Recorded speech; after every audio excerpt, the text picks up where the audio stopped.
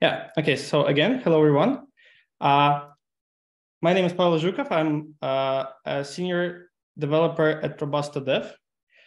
Today we'll be talking about Kubernetes management of resources and everything related to that. Why would we bother? And if someone doesn't know, what is Kubernetes also? So I'm a developer for 10 years already, and I'm working in Robusta for 5 months already. I'm working with Python for at least 5 years and with Kubernetes for, I think, 3.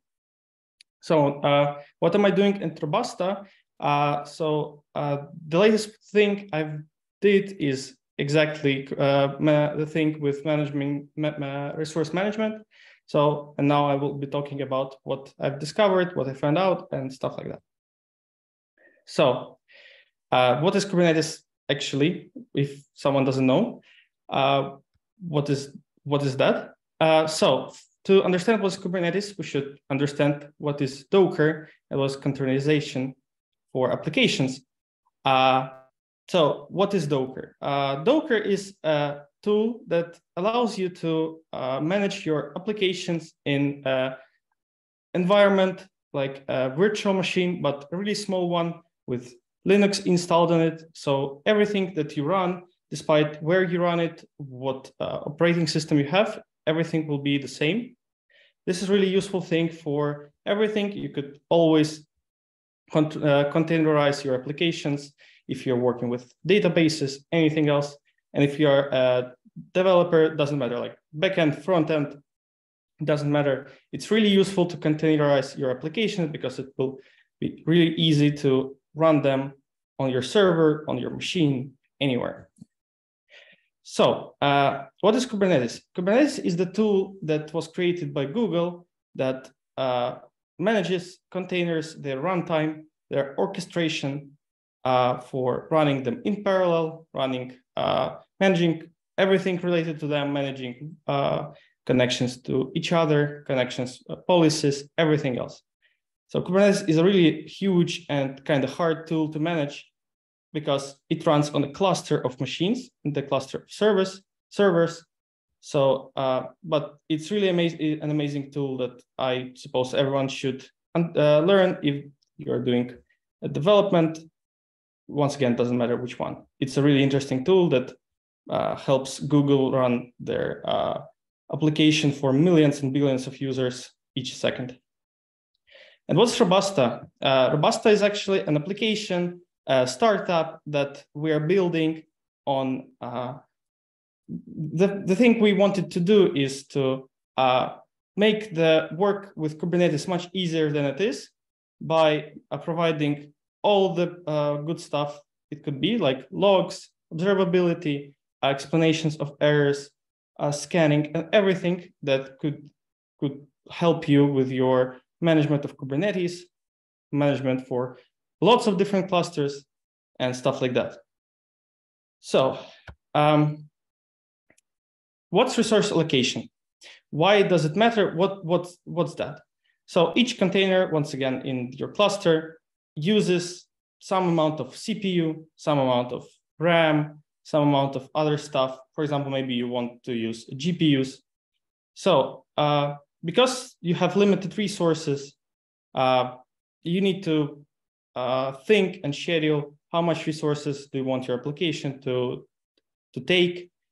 And normally, because you cannot have unlimited resources and you never can have even as much limited resources as you want because they cost money, mostly everyone uses Kubernetes providers to like Google, AWS, DigitalOcean, much else, other stuff. And you just pay for the cluster, use it as a service because no one really wants to set up their own servers in their like living room and then manage them and then everything like that. So you always buy those resources from bigger companies that manage that for you. And because you do that, they will cost you some money per month because you're renting them. So once again, you cannot rent huge amount of resources because they will cost you a huge amount of money. And even if you are a big company, if you're representing a big company, you always want to optimize that usage because, once again, no one wants to pay extra money. Okay. There's some graphs that I found in the internet. I will not, I haven't mentioned which one is which because I don't want to say anything about any specific providers. So this is exactly 10 nodes and the cost. There is a Google, Amazon, some basic providers for 10 nodes. And you can see, and for a month, for 10 nodes, it could be drastically high numbers of money you should pay for a node. So for example, in average, it would be like for $1,500 per month for 10 nodes, a bigger number for 20 nodes. But in reality, you might have much more than 20 nodes and your costs will go significantly higher. So to optimize this, we want to manage our resources optimally. And first, what kind of resources do we have? So each computer works and requires at least CPU and memory. Memory means RAM. Yeah, of course, you have other kinds of memory, and you can manage those one too. For example, you can manage NVMe, some other volumes, and one of additional types, maybe you have a GPU, maybe you want to do some computing on that, machine learning, maybe you have TPUs. You could have various different types, but the most common one and the ones that you will always have is CPU and memory. So how will you want to manage it? There's two types of bounds that you set up for each type of resources in your cluster. Those bounds are requests and limits. So the request is the amount that we want to say, okay, our application needs one CPU all the time, and it needs at least 500 megabytes of RAM all the time. So we say, okay, we request this amount. So to create this application in our cluster, we need always at least this amount, the request amount. The limit amount is what the name suggests, the maximum amount that it could have. So for example, if we are talking about a CPU, it's the maximum amount of the CPU that our application can use at one moment. And kind of similar stuff with memory, and because, yeah, it's the limit of how much additional memory, additionally to request, it could use before getting killed because out of memory kill, because it uses too much memory. If it uses too much memory, Kubernetes will kill it and reschedule it, recreate it. We don't want that normally because we don't want our application to be down. So what are the possibilities for the allocation? There's like 3 possibilities. The only one is good. All the other ones are bad. So the only good thing, the thing what we want is to set up a good request and limit to set up optimal values. Yeah, so this is what everyone wants. And for example, you just created an application and you think, yeah, okay, it should use 400 megabytes of RAM. You just place 400 megabytes of RAM. And if it's a good estimation, everything is good. Your company loves you. Everything's good. But normally, if you say, okay, it should use 400 megabytes, it's normally is either an over allocation or under allocation. So you either say too much or you say not enough. What would happen if you say too much? Then your application will be ineffective. It will require more resources than it actually needs. And you will spend more money on your infrastructure. And those money will be spent for nothing because your application doesn't actually need this money. And the under allocation, if you say that your application needs 300, but it actually needs more for the memory, your application will break all the time because it will be killed because it doesn't allow you to use that much memory. Or if the same will apply to the CPU, it will just be slow because, well, once again, it requires 4 CPUs and it uses and only gets one. So it will be slow and it will be a poor experience for clients. Your project manager will be angry. Everything will be bad. So what should we do about it?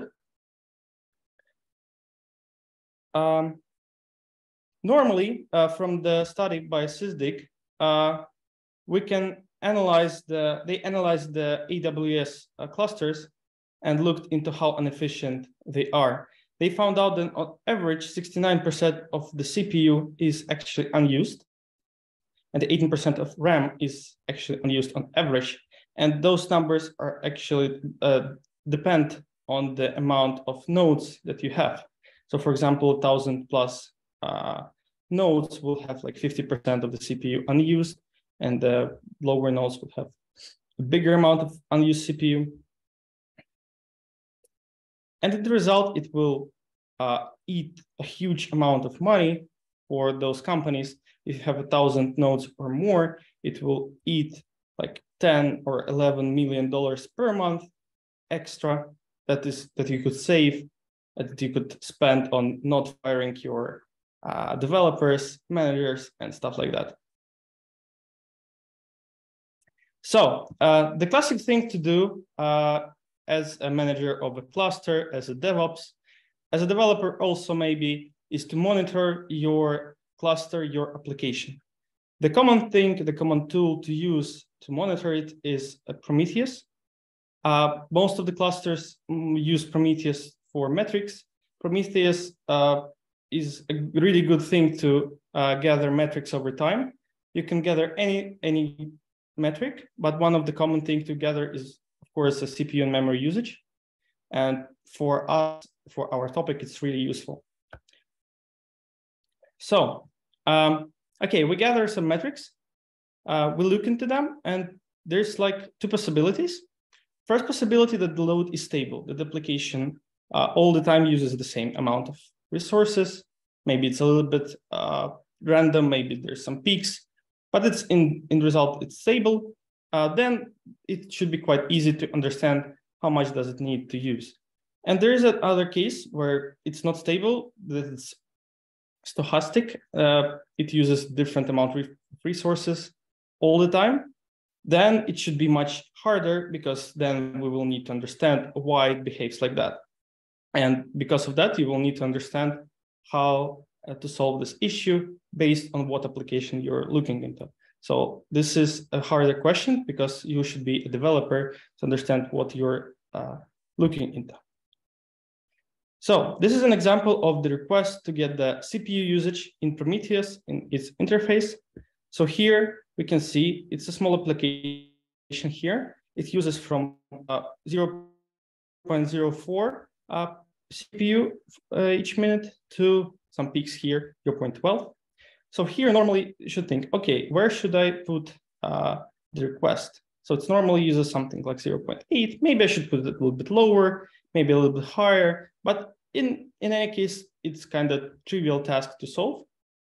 Somewhere here, somewhere maybe here. So it's easy to understand what to do. And kind of the same with RAM. So here it's the same application and the graph for RAM it uses. So here we can easily see and draw some line where it should be, something here, maybe a little bit lower, but at least it's easy to understand what to do. A much harder thing could be if it looks like a plot on a stocks exchange or something like that. You will definitely have some peaks, some strange behavior. And this task is much harder, because it's for each different application, it should be a different solution.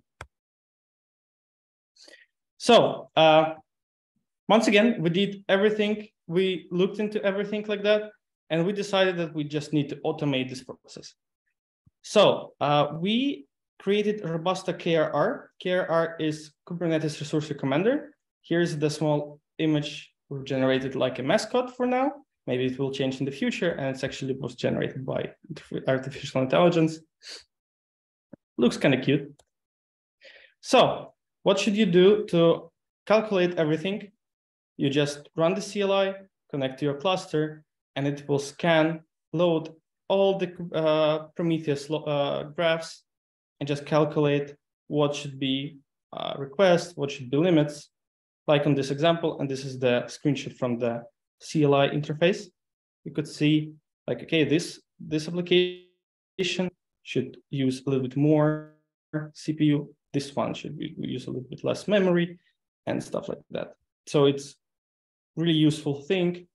And once again, coming back to this one, what about this one? How could we, what we just talked about it, everyone should solve it their way.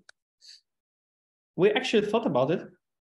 And in our tool, we integrated the ability to create your custom calculations for this data.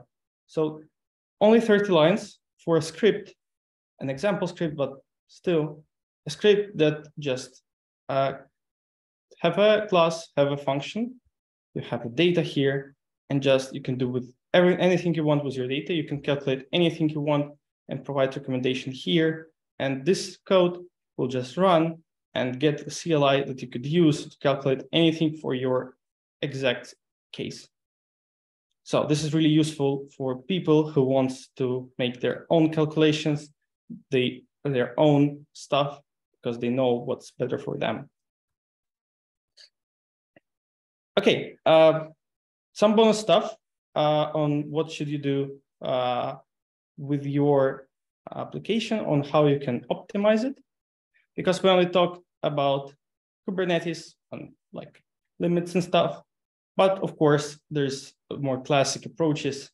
For example, maybe you should optimize your code. If it uses like too much CPU, maybe it's just not optimal. Maybe you should just look into it, find some bugs. Maybe you're doing something wrong. And if you're a big, huge company, like the ones that have 1,000 nodes and overspending $10 million each month for nothing, maybe you should just spend that money to rewrite some of your services to some more performant languages. But of course, like you should understand it better if you're an architecture in your project, but it's always one possibility.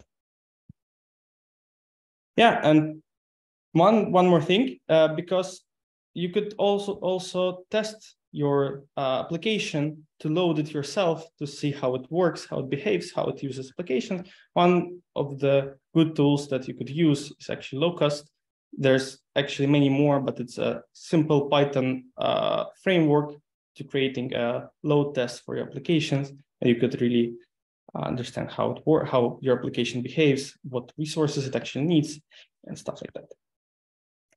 So special thanks to Intelligence that helped me to write this webinar to prepare for it. It's ChatGPT, a really cool tool. Thank you very much. And thank you.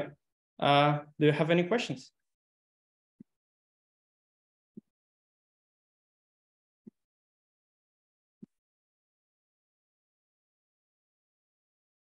Okay. Anyone?